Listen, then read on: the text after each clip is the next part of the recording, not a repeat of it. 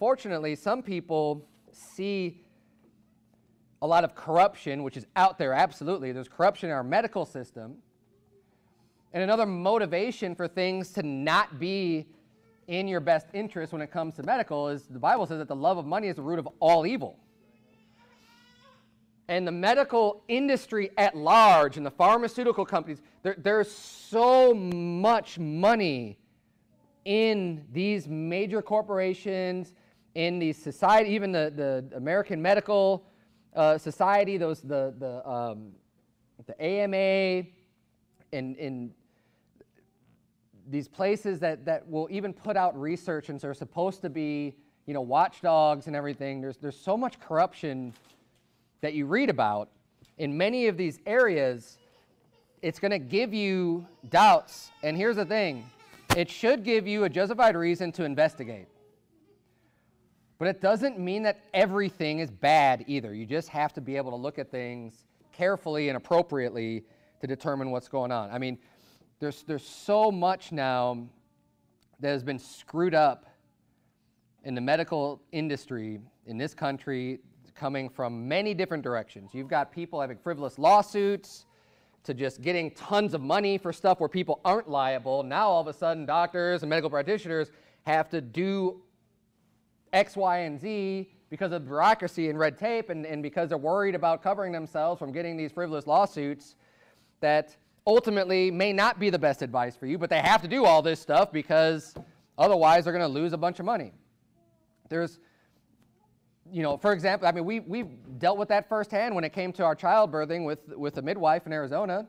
There's all these hands are tied and all these different things, and well, no, you have to have, if this much time goes by, then you have to have this type of intervention, and you have to be transferred to a hospital, and they have to do the C-section stuff, and it's like, look, no, that there's actually competing ideas on these procedures and when they ought to be done and when it's appropriate.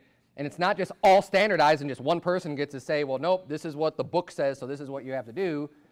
We ought to have the freedom to be able to choose what's right. But you see, in order to do that, you have to get educated.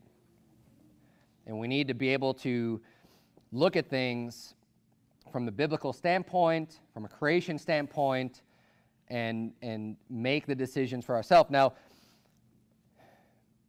there's two types of physicians that are mentioned in Scripture. Job 13:4, Job was speaking, he says, but ye are forgers of lies, you're all physicians of no value. We have to understand, first of all, there are physicians out there that are of no value. There are people that are just no good at their job. Now, this goes beyond just physicians. This could go into any area. And I'm going to be drawing some correlations between mechanics and physicians, right? Because there's going to be some similarities in both industries.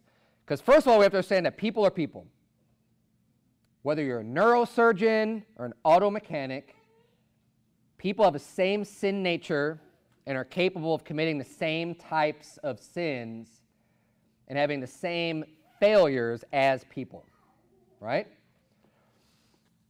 Now, you say, well, one's more educated than the other. Yeah, but they're still both going to have a lust and potential to fall to greed equally. There are physicians of no value, but you know what? There's also someone like Luke who's called the beloved physician.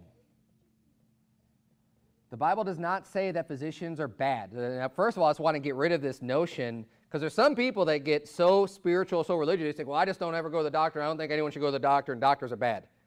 No, doctors aren't bad. There's not. There's plenty of physicians that are good. Luke was a beloved physician. Jesus even said, they that behold need not a physician, but they that are sick. You know what that means? There are some people that need a physician. The people who are sick need a physician. And there's nothing wrong with that, and it's a good thing. And absolutely, they need a physician. That's what they're there for. When you need a physician because you're sick, go to one. But we shouldn't have this concept or this idea of saying, like, no, because there's some people out there that'll say, I'm never going to a doctor. I'm only going to just pray and rely on God and just never go to a physician. And that's not right. And that's not true. That's not even a biblical concept. Now, we should be going to God, absolutely. And I'm going to get into that a little bit later, but we need to understand that one, the reason why you don't take everything that physicians say as gospel truth, just no matter what they say, I'm just going to believe it, is because they're human and they could be wrong on things. And because you may be dealing with someone that, even if they are sincere, may not be very good at their job. I don't know about you, but I brought my car to people who I think were very good people to work on them. I told you I would make correlations between mechanics and physicians that may have been very sincere in trying to find a problem, but just weren't very good at their job and spend a lot of money trying to figure out, like, well, oh, wait, that wasn't it. Maybe it's this. Oh, maybe it's this. Maybe it's this. And trying to figure out and diagnose what's wrong with the vehicle. There's people that, it's funny, you find these things out later. There's people I've gone to high school with, and I find out after, however many years, there's like some reunions coming up, and like, oh, what's this person doing? What's that person doing? There's people that become doctors that I would never want to go see as a doctor because I didn't ever think they were really that bright.